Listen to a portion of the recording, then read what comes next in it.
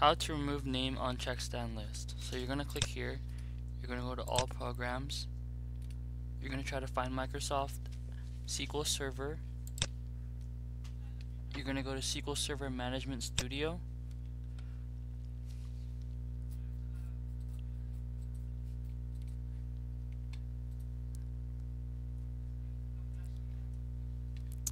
enter your credentials,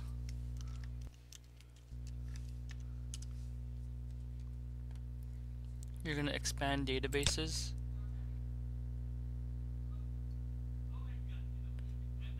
expand POS BDOT, expand tables, you're going to scroll all the way down till you see DBO.workstations.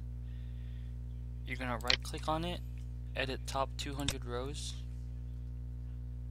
You're going to highlight which lane you want to delete, right click, and then click delete. And that should be it.